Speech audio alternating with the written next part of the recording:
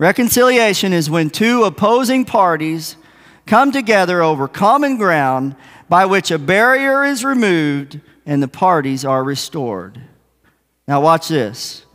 The work of Jesus on the cross, his death in particular, is the only common ground between God and man, whereby the barrier of sin is removed completely and man is totally restored or reconciled to God.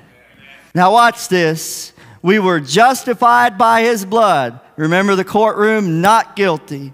Reconciled by his death on the cross, and we will be glorified in his resurrection, in his life.